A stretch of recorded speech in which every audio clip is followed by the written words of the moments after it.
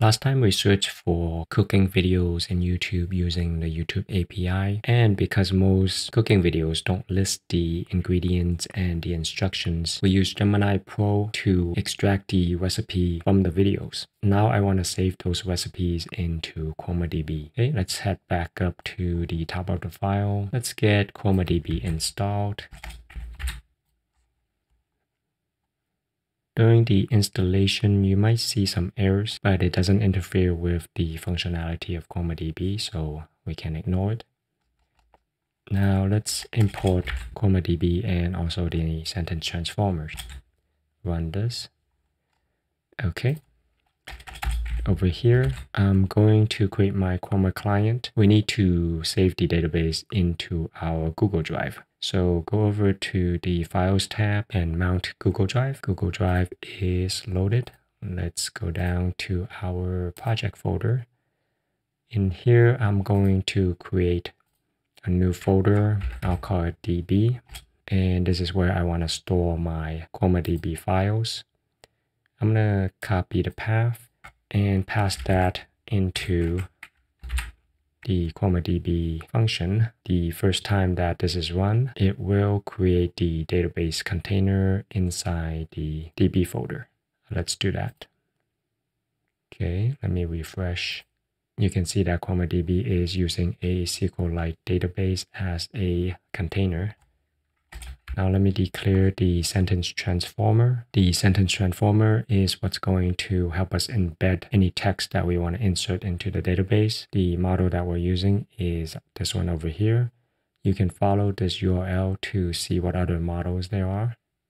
Now within our database container, I want to create my actual database. They're calling it a collection. I'm going to name it recipe DB. And the second parameter is the embedding function, which is what I have here. So now whenever I insert an entry into this database, it's going to use this function to convert the text into embedding. And the first time I run it, it's going to create this recipe DB. The second time I run it, it will just load it. I'll run it. It's gonna go and download all the necessary files for ChromaDB to operate. If I run it again, it shouldn't have to download this stuff again, okay? Okay, now in my display YouTube results function, this is where I loop through the search results and display the video ID, the title, embed the video in Colab so I can play it. And down here, I'm extracting the video transcript, sending it to Gemini Pro, and extracting the recipe here. So in here, I want to save some video information so that I can use it to save to ChromaDB. Up here, I'm going to declare a variable called video info. It's going to be a dictionary. And I'm going to store the search result, which is the video ID and title, the transcript, and the extracted text, which is the recipe. I'm going to save it to my dictionary using the video ID as the key. And I'm going to return this variable. Now let me add a function to do the actual saving. I'm going to copy and paste that in here. Okay, my save recipe function will take in the video info. To save to ChromaDB, I'm going to use the Chroma collection. That's Chroma collection here, which points to the recipe database. Call the add function and pass in 3 parameters. The first one is the documents. In the documents, this is the text that I want to save. Now it's possible to save multiple entries at the same time. That means I can save recipe 2, 3, etc. And that's why documents require a list as an input. In the metadata, I'm going to save information related to my recipe entry. I'm saving the video ID and the title. This also comes in as a list. These are parallel lists. So for example, I can save 2 recipes at the same time. And that means the second entry of my metadata corresponds to the second entry of my document. For the IDs, I'm using my video ID. Okay, now that we can save the recipe, let's add a function to query it.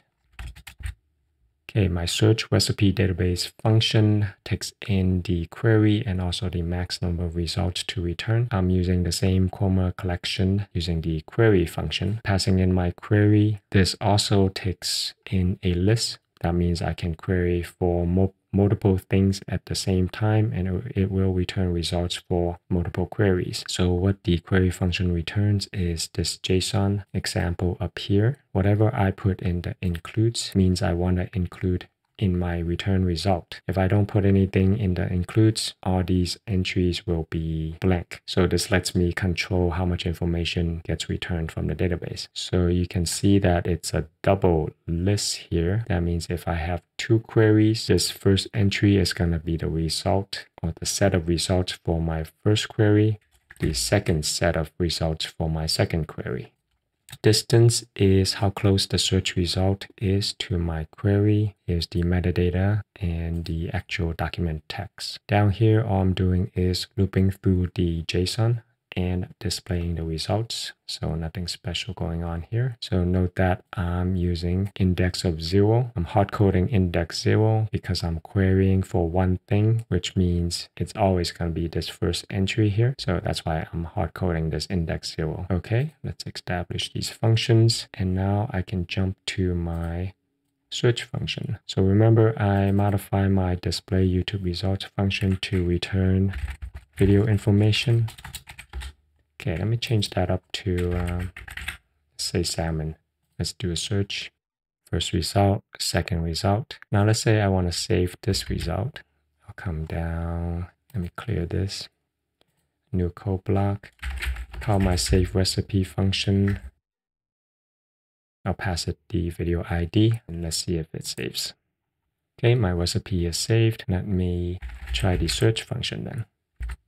I'll query for salmon, search. All right, so because I only have one thing in my database and the default is to return 5, I'm going to see a warning from ChromaDB saying that there isn't enough results to return, but it's okay. This is expected. Let me do it one more time. I'll just save this one. I save function.